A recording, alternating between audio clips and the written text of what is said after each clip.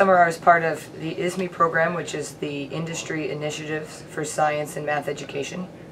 And what they do is they place teachers in industry jobs for the summer so that we can get some experience with research or other industry jobs that we may not be getting anymore in our day-to-day classroom experiences. As part of that program, we have the option of applying to the Lawrence Berkeley National Lab. I was matched up with Dula Parkinson on the Tomography Beamline, and he agreed to take me on as an intern this summer.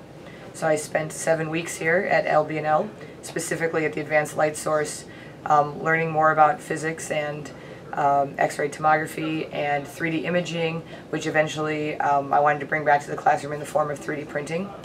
This is definitely the first time we've done a trip like this at 7th grade at our school, and honestly in my teaching career.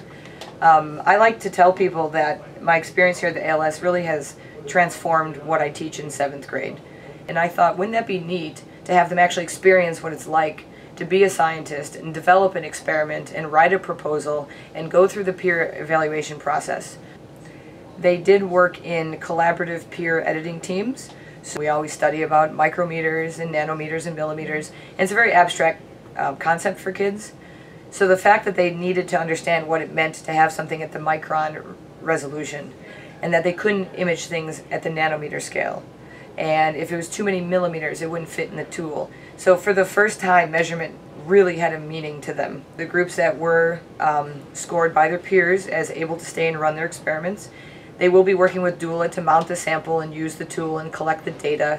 They're actually going to manipulate that data in the data visualization room, and then, most exciting for me, that data is going to come back to the classroom for all the students to use. Kids will be scanning a variety of samples that they either find structurally interesting on the outside so that they can 3D print, or perhaps they are curious about the structure inside, which makes it a really good choice for the X-ray tool.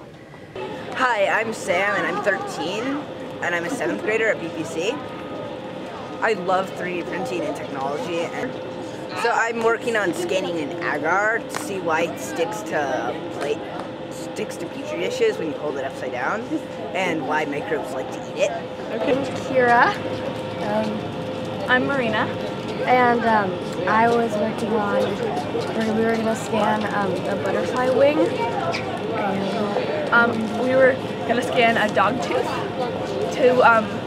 We were going to scan it because we thought it would be interesting to print it, because all these people in the world need implants. It's like a once in a lifetime kind of opportunity, and you really get a chance for even kids who don't think they want to be scientists when they grow up. This could change their minds.